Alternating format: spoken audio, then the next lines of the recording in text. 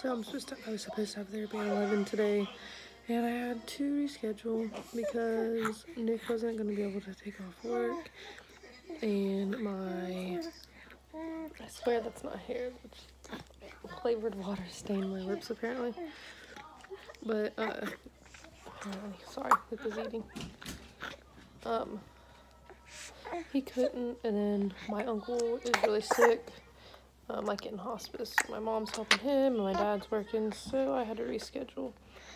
It's just really hard because anytime anybody else has an appointment, it's just like Nick, even Nick had a doctor's appointment Monday. He didn't have to worry about kids, he didn't have to worry about anything. He was just like, I have an appointment Monday, and then went. And like, it's not his fault, but it's like, I understand people work, but it's like, what am I supposed to do? When, you know, it's like, and I know I chose to have kids, and it makes it more difficult, but it's like, he knows I'm sick too, and chose, like, we together chose to have kids, knowing that I would still have to go to appointments, so I'm gonna talk later, because Lily's gonna get No. I can talk now, because I took Lily to school. I cannot get this flavored water off of my mouth. Anyways, just try to ignore that. But it's just frustrating because it's like, I understand my mom because like my uncle's in hospice and like everything. But it's like, even when, it's like, I don't know, it's like people try, act like they're trying, but it's like, I feel like they're not. Like my mom tries, and like my dad, I can't ask my dad to not work, and like he doesn't have work on Thursdays, but I can't ask him to always watch my kids when he's not at work. And it's like, you know, the same thing with like Nick can't always miss work, but it's like,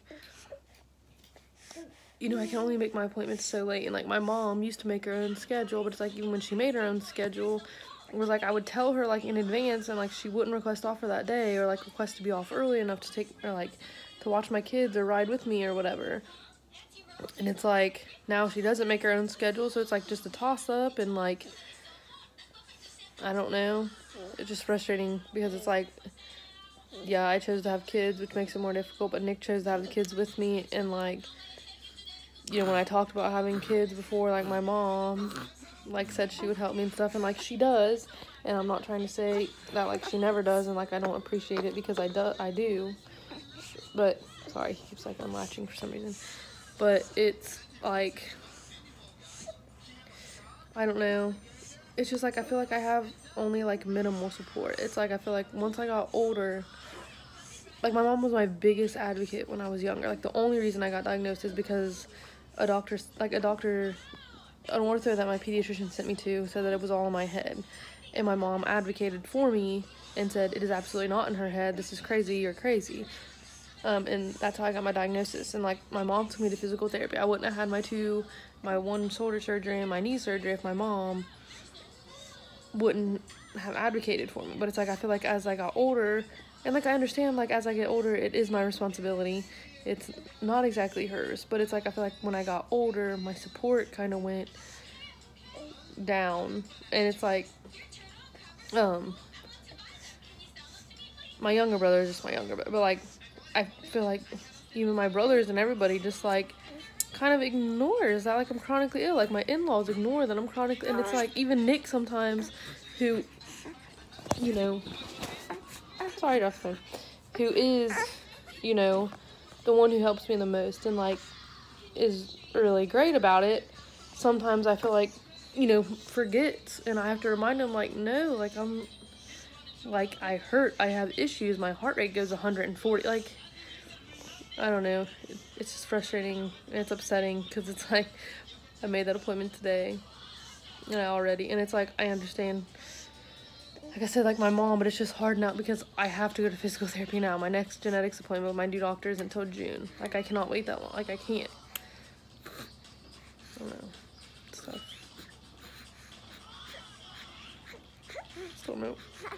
Dude, I just feel like nobody really, I don't know. And like the one person that I know would help me a lot would be my grandma. But she can't because she's too old. I don't know. Like, I watch a lot of, like, chronically ill people's, like, vlogs, and it seems like they have help.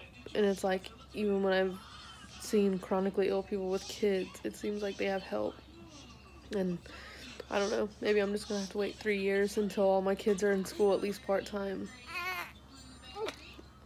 Today is Dad's Day / Special Person's Day in Lily's classroom, and I don't think Nick's gonna be able to go, so I'm going to pack up Luca and Leah and go.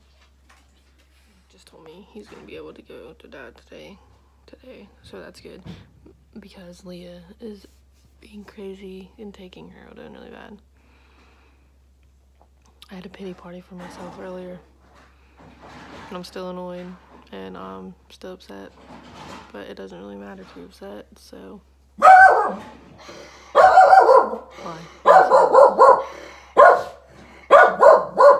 Leah ran outside by herself. We have a fenced-in yard, so it's not like a huge deal, but I'm out here now. It's not that cold, it's like, I don't know, 50 or something, I don't know. Actually, it doesn't feel that bad. It might be more than that. I think it's supposed to be like 56 today. So that's probably like about what it is. So it's not bad. It's not really that windy. Don't fall.